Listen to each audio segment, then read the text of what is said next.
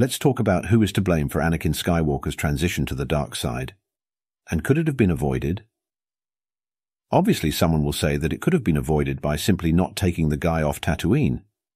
But, understandably, that's too boring and not good, really. Because without him, most likely the heroes from Tatooine just wouldn't have gotten out in time. So I'm not even going to consider that option.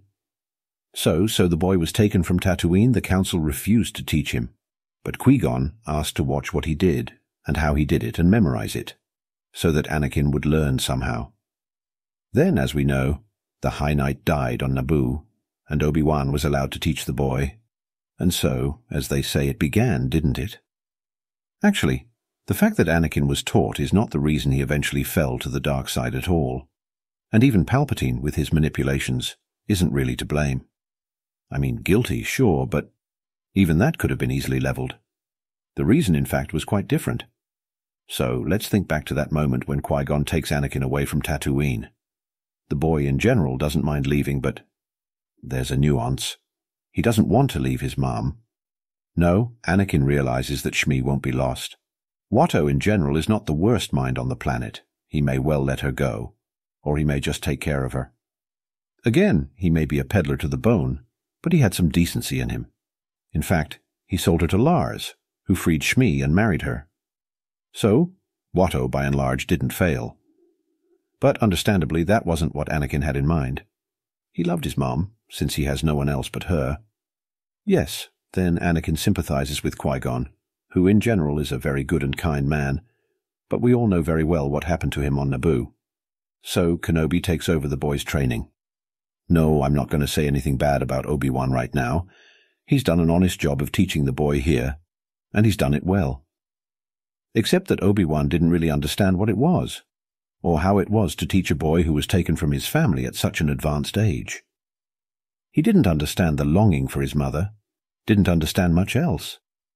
Yes, he'd tried to replace the boy's family, talking about how the whole order is your family now, and all that. But what worked for those taken from their parents at a year or two old worked worse when the child was taken at a later age. And Anakin was over 2 years old. What was he at that point, 6 or 7? Yoda said it was too late to teach for a reason, though he wasn't entirely right either. So, let's see when the boy had his first breakdown, which was the catalyst that led him to the dark side of the Force. Some would say it was because of his marriage to Padme. After all, Jedi aren't allowed to have families. But it actually happened much earlier, albeit in the same second episode. Remember when Anakin and Padme arrived on Tatooine? Anakin once again had a vision about his mom, and he couldn't take it. Especially since he had a ship at his fingertips, and a girl who could command that ship. As we know, Anakin was assigned as Padme's bodyguard, and the girl took advantage of that. Well, or Anakin took advantage of it, it's hard to tell now. But the point is that they flew to Tatooine, where everything happened. As I mentioned earlier, Watto sold Shmi to a farmer named Cligg Lars, who freed the woman and married her. Shmi, by the way, was an attractive woman, as seen in Episode 1. Yes, no makeup or anything. But if given a chance to rest properly, to live in a more decent climate, she would have blossomed quite nicely. Lars must have seen that in her.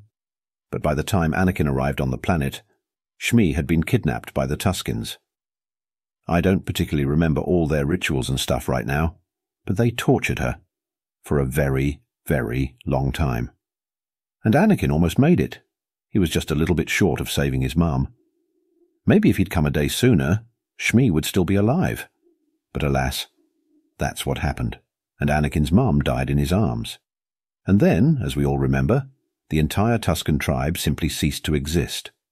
Remember how that was portrayed in the movie, how Yoda saw it, and how Anakin told Padme about it, and how the makers of the real Star Wars Heroes pictures played it up.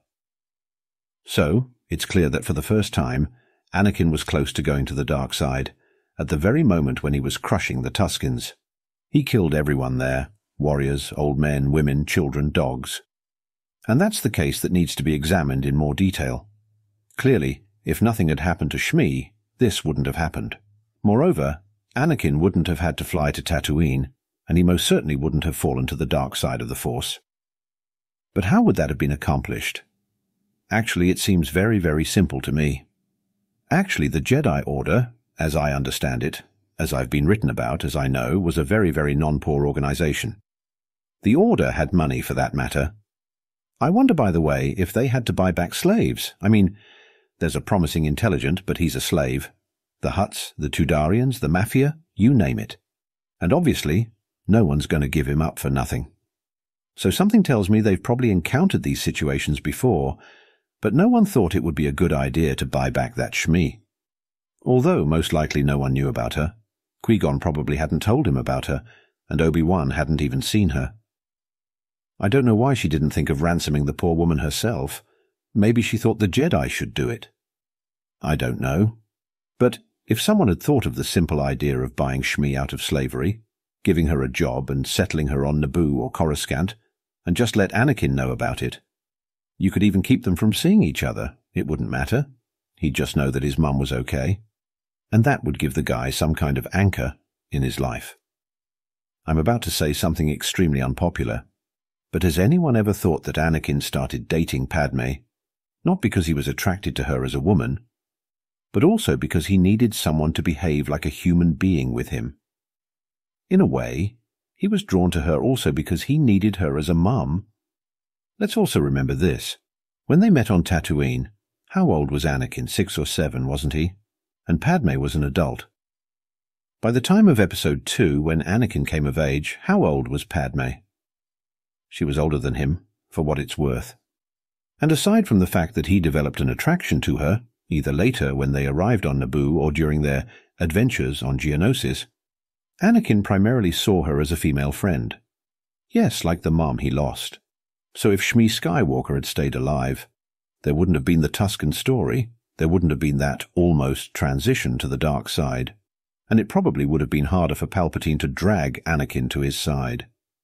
Anakin wouldn't have been so easily manipulated, and he wouldn't have fallen for the vision of his wife's torment. So, it could very well be that it was the Jedi's short-sightedness that ruined them all. But if they had helped this woman, bought her out of slavery, things would have been very different.